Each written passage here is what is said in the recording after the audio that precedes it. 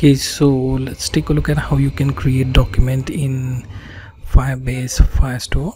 Okay, so I logged into my Firebase project, and here I have one database, and here I don't have any collection right now, so I'm gonna create one by simply, let's see, typing in this collection name, something like my collection.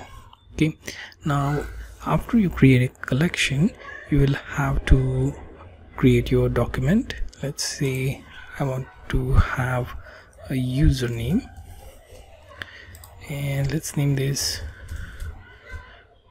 my name, then user salary, that would be number 5500, and then user department.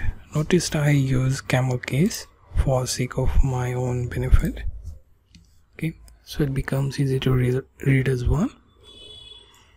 Let's say I'm into development. Okay, and I'm going to save this document.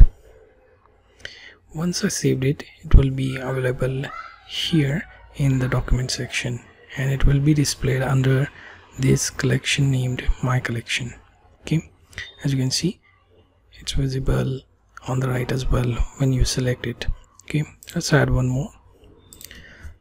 Let's go with username. Okay, let's add one more, salary, then number. Okay, then user department, that would be marketing.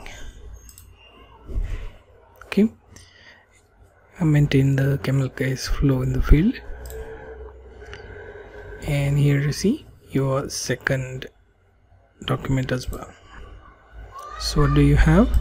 Two documents within your Firestore database. Okay, so the flow is you create a database, then you create a collection, and then you have documents inside your collection.